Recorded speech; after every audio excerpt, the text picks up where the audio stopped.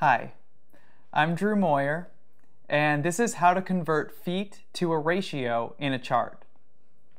Let's suppose we're given the following chart. We know that item A is 8 feet long, item B is 10 feet long, and item C is 18 feet long.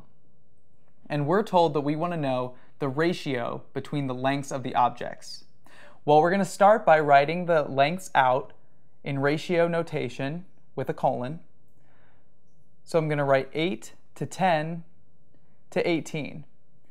And then to get this ratio into lowest terms, I'm simply going to look for a common factor in all three of the numbers that I can divide out. And I can see that 8, 10, and 18 all have a 2 in common. So I'm going to divide all of them by 2. 8 divided by 2 is 4. 10 divided by 2 is 5. And 18 divided by 2 is 9. And now I can see that the numbers have no more common factors, which means that the ratio is in lowest terms. So the ratio of these three objects is 4 to 5 to 9.